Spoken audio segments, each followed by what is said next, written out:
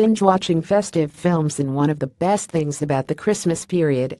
Everyone will have their own personal favorite, but it's widely accepted that Elf is one of the all-time classics. And fans of the movie are about to have the ultimate festive experience, as it is set to be screened in a snowy New York-themed wonderland right here in Bristol. Elf was released in 2003, starring Will Ferrell as the hapless Buddy, who goes on a quest from the North Pole to New York after learning that he is in fact a human. It has all the ingredients of the perfect festive tale. The special Santa train rides you can take near Bristol this Christmas. The screening, which is part of Bristol Film Festival, will see the passenger shed transformed into a New York-themed winter wonderland on Sunday, December 17th.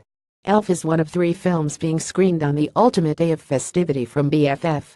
In keeping with the New York-themed snowy surroundings, there will also be a screening of the original Miracle on 34th Street and the ultimate anti-Christmas film, Die Hard. Christmas tickets in Bristol you need to book now, before they sell out. Tickets are £10, and there will be a discount if you want to have a Christmas binge and watch all 3 films. Spaces are expected to fill up quickly.